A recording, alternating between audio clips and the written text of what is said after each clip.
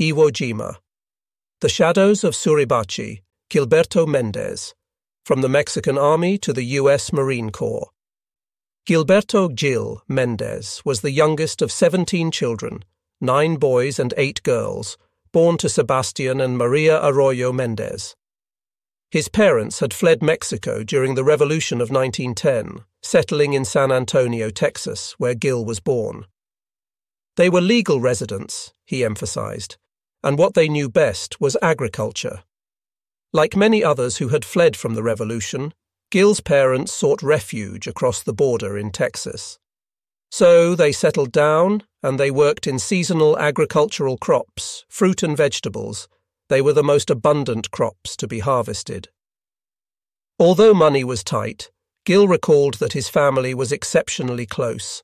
The older children were expected to work, while the younger siblings attended school. Growing up on the rural outskirts of San Antonio, Gil recalled that there were no hospitals, no clinics, no nothing, thus facilitating the use of natural remedies handed down through generations of Mexican tradition. Gil proudly recalled that each of his siblings were born at home with the assistance of a midwife. No doctors or fancy obstetrics needed. Unfortunately, when we came of age, said Gil, the Depression had already started. This led to a severe backlash against Mexican immigrants living in the American Southwest. Known as the Mexican Repatriation, the U.S. government deported more than 80,000 Mexicans, many of whom were legal residents like the Mendez family. I was never able to comprehend how you can expatriate an American citizen. Gil and many of his siblings were, after all, American-born. We were repatriated to Mexico, but we were not citizens of Mexico. Gil claimed Mexican heritage, of course, but not Mexican citizenship. Yet, because his parents were Mexican-born, the Mendez family had no choice but to accept deportation. The government should never have sent us back to Mexico, he said. Following their forced repatriation, the Mendez family resettled in Michoacán. Gil eventually went to live with his uncle in Monterrey, where he continued his formal education until Mexico declared war on Germany in May 1942. Until then, Gil had never given much thought to Pearl Harbor. He saw it as a tragedy, to be sure, but it was an American problem. By this point, he had been living in Mexico for more than 10 years, speaking mostly Spanish, and he thought that this new conflict would run its course without Mexico's involvement. Mexico was very sympathetic toward the Germans at first, said Gil, and prior to the war they did a lot of business with Germany. But when the Kriegsmarine started targeting Mexican ships on the high seas, the Mexican government promptly declared war on the Axis powers. When the Mexican president declared the war, Gil continued, they instituted conscription, or the draft. Gil was a few months shy of his 18th birthday, the minimum age for duty in the Mexican Armed Forces. They called it the 1924 class, which was the year that I was born. They drafted everybody that was 18, and they used the lottery system, which ultimately selected Gilberto Mendez as one of its earliest draftees. But his uncle was quick to say, "You don't have to go because you are a United States citizen. It's up to you, but if you don't want to go, we'll go to the authorities here, and we can go to the U.S. consulate and tell them the situation." Gil thought it over. "Well," he said, "everybody that was born in 1924 is volunteering to go. I think I'll go." After all, the designated term of service was only 1 year. Thus, Gilberto Mendez enlisted in the Mexican army. He was sent with his fellow conscripts to Jalisco, where they were issued their new equipment, uniforms and rifles. "For new recruits," he said, "we were embedded with the regular army, but we were separate." And at the end of his 90-day training cycle, Gil was promoted to the rank of second sergeant. The Mexican army only has 2 types of sergeants, he explained, second sergeant and a first sergeant. His designation as second sergeant put him in charge of the company's administrative functions. "We stayed 6 months in Guadalajara," he said, "and we used to just drill all day long, took a break for lunch, and then in the evening we'd have at least 2 hours of lectures, tactics, and classroom training. After 6 months in September 1942, we went to Mexico City in a convoy and participated in the parade on the 16th of September, Mexican Independence Day. After the parade, Gil's unit was sent to Querétaro. We went to stay at a convent that was part of a church taken over by Benito Juárez, the famous 1800s-era Mexican president, and we spent 6 months there doing the same thing that we did in Guadalajara: training, exercises, and classroom training. Gil was discharged on Christmas Day, 1942. It was an uneventful end to a seemingly uneventful conscription.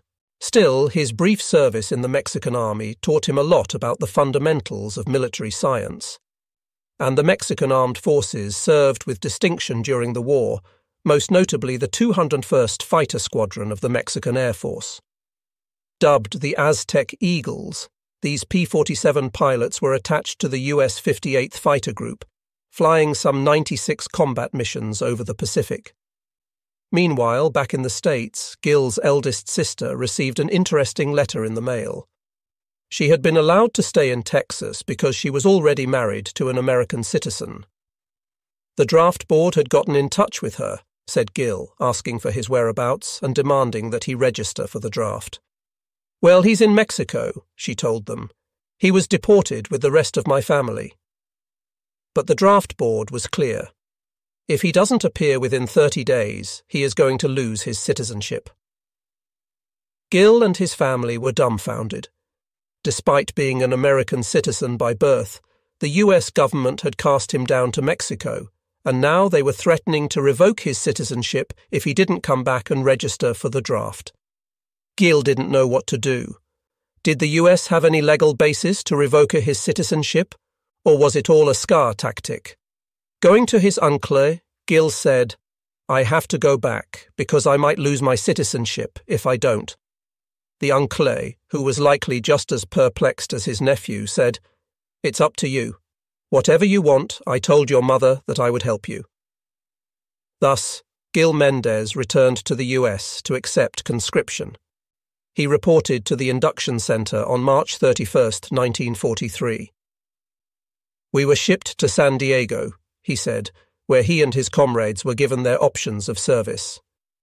His older brother, Vincent, had joined the Navy 2 years earlier and was serving as an aerial photographer.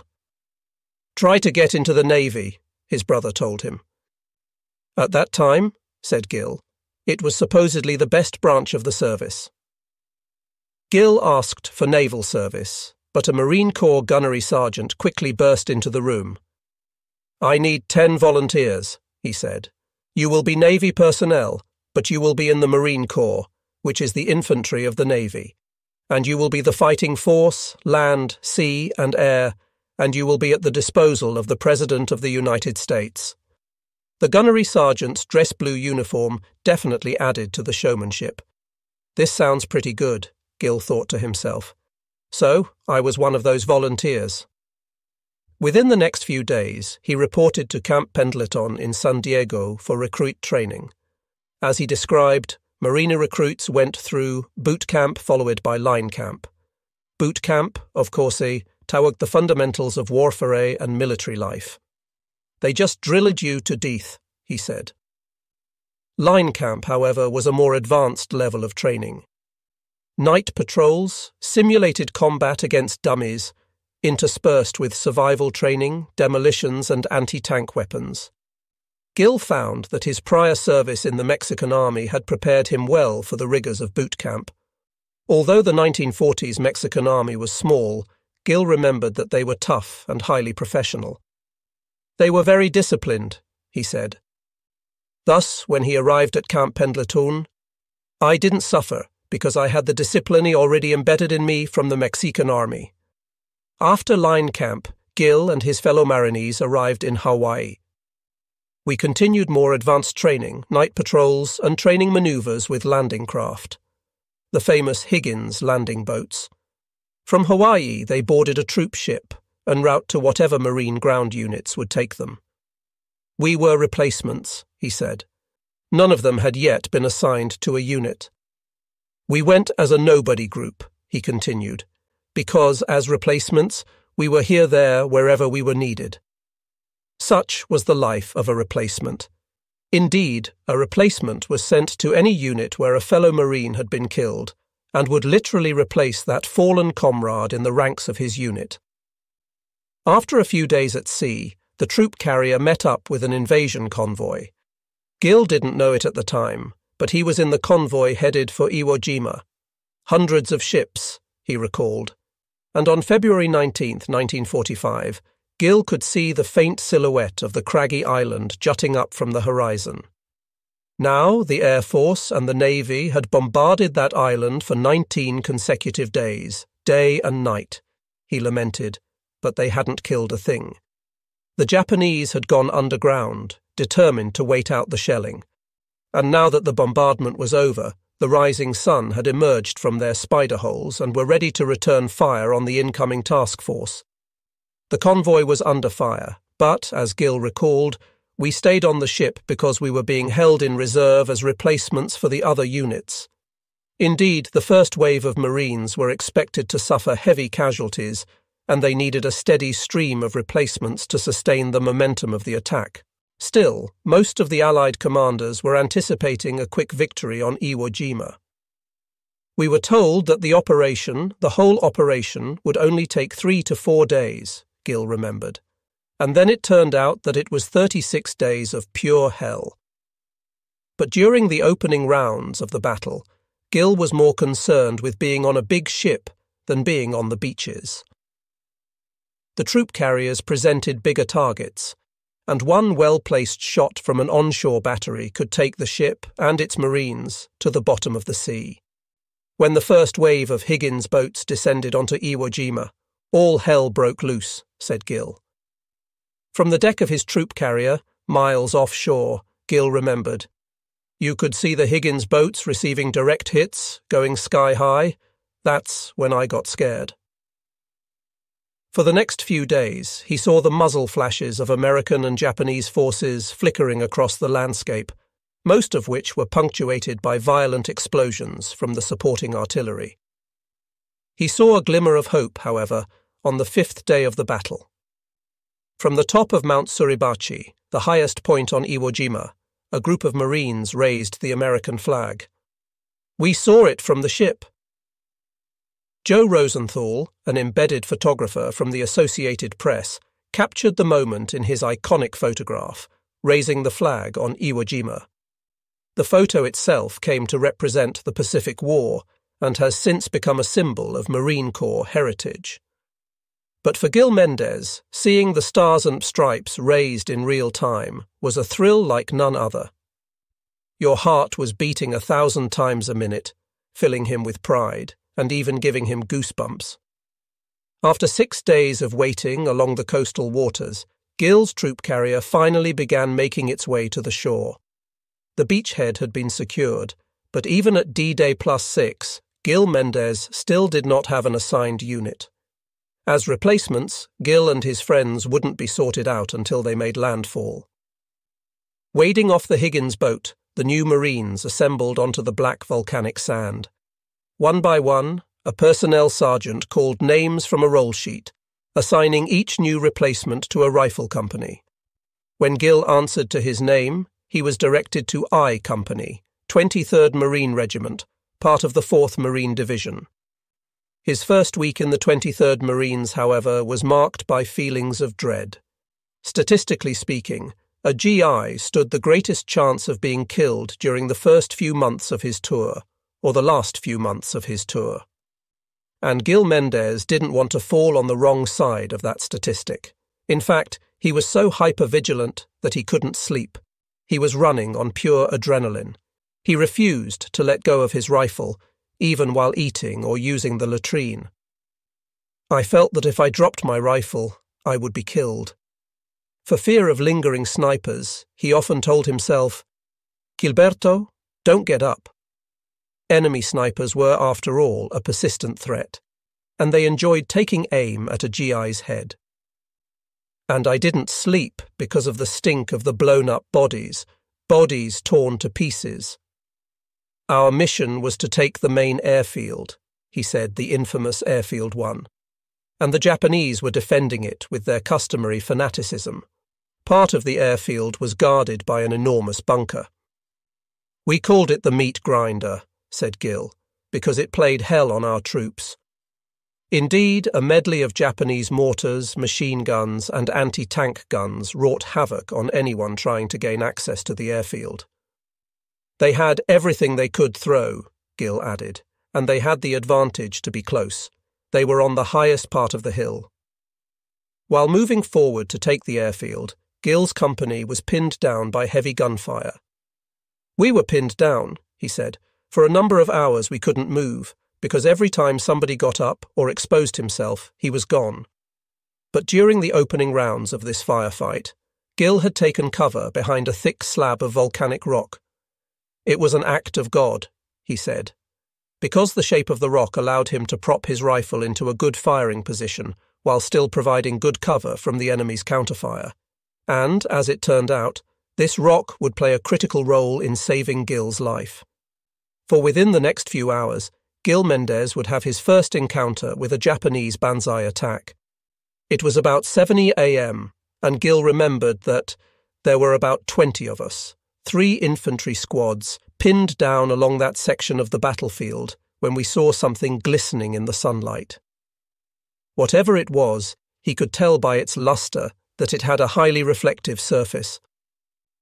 I thought it was a mirror, he said, because they had showed us in line camp how to communicate with a mirror, using the reflective sunlight to flash communiques in Morse code. But these flashes didn't resemble any type of naval code. In fact, they seemed erratic and almost panicky. That's when Gil realized it was no mirror, it was the blade of a samurai sword. A Japanese officer had emerged from one of the caves, rallying a group of wild-eyed soldiers behind him. And Gil could hear them shouting, "Banzai! Banzai!" By now, the bullets were flying in both directions, but Gil remained perfectly concealed behind his rock, ready to line up his first shot against the fanatical Bushido warriors. At that moment, the fear and nerves left him. All his focus was directed into picking off the Japanese troops one by one. I was shooting until I ran out of ammunition, he said. But rather than sprint back to the ammo point, I decided to crawl. And just as he had done during his first week on Iwo Jima, he told himself not to get up. Because I had seen the bodies with shots in the head, he recalled. They got up, they exposed themselves, and they were gone. The mantra continued as he shimmied on his belly. Don't get up, Gilberto, don't get up. He belly-crawled over to 2 fellow Marines on his left, asking for a bandolier. Each of them happily obliged, tossing Gil a single bandolier.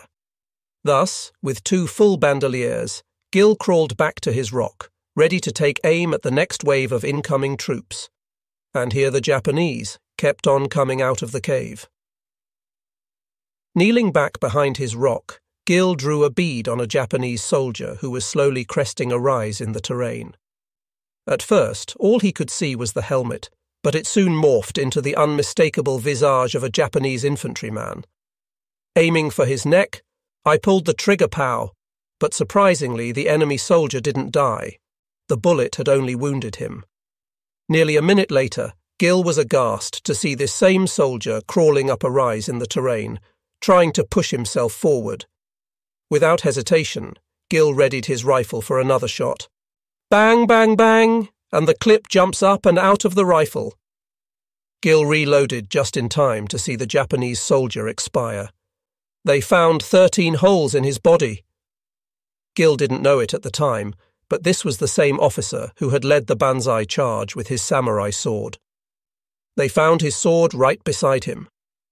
Anyway, they kept on coming, Gil continued. I stayed behind that rock 10 hours. By the end of that firefight, however, Gil was credited with 20 confirmed kills.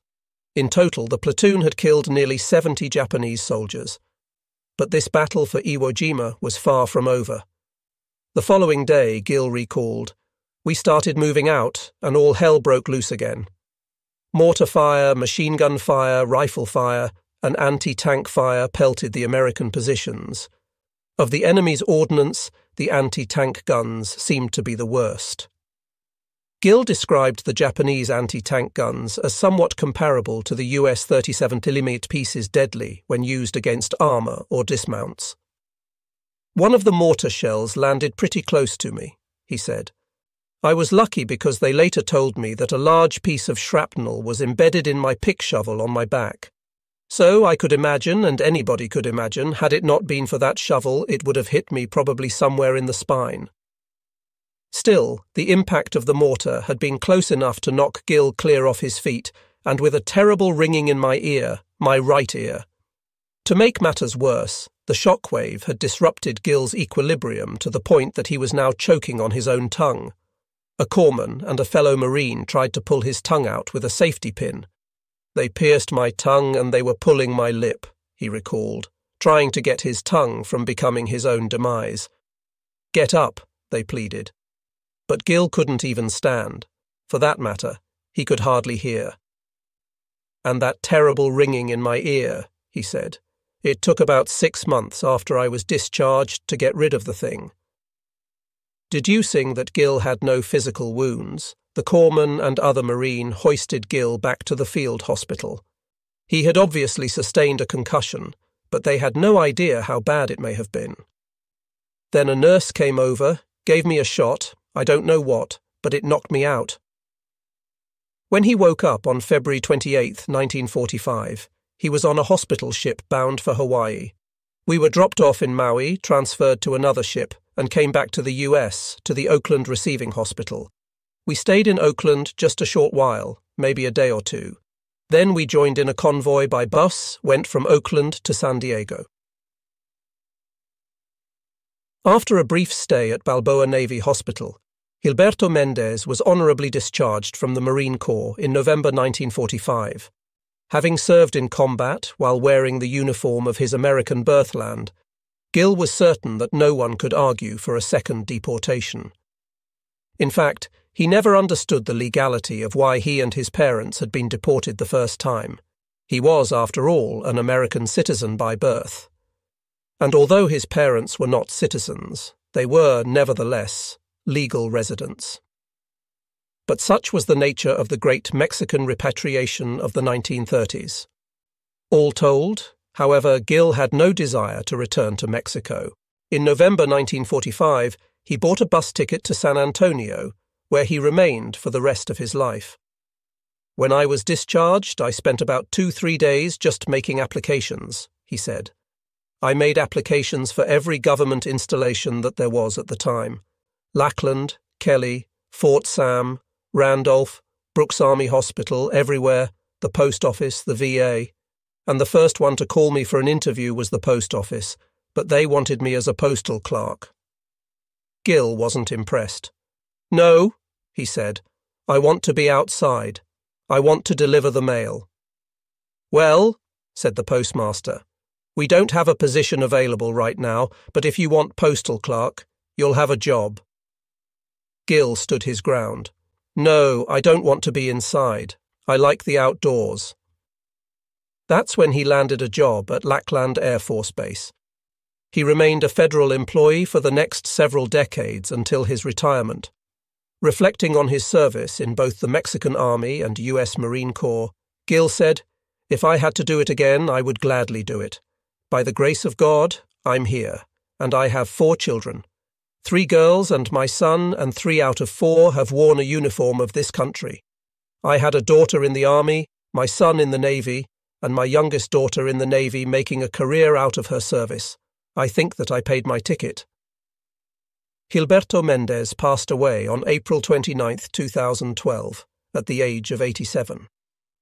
He was buried with military honors at Fort Sam Houston National Cemetery in San Antonio, Texas.